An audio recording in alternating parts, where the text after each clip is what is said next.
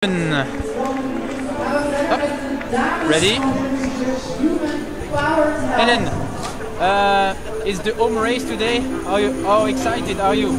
Yeah, I'm very excited. It's always great to race in your own country, and with so many spectators, it's very special. So yeah, I'm looking forward to this one. What do you expect today? What will happen? Yeah, that's really difficult because a lot can happen. A breakaway can go. It can be a sprint of a small group. It's kind of an unpredictable race, I have to say, but that's why it's such a cool race. You can really have so many different scenarios. I can't tell you yet.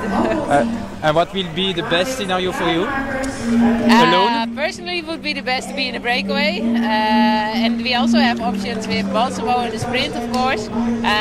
So yeah, we have different options as a team. What about the shape? Shape is quite good, I think. To be honest, this is not the course that suits me the most, maybe. Not the race that suits me the most, but I'm gonna make the most of it. The fact that the Amstel is before Roubaix, what does it change in your preparation? Not so much, to be honest. I just want to race hard, like every race, and yeah, of course, I want to be good next week as well. But I think, yeah, if I want to be good next week, I have to be good right now, so it doesn't make a whole lot of difference. Thank you. Okay, no problem. Yeah.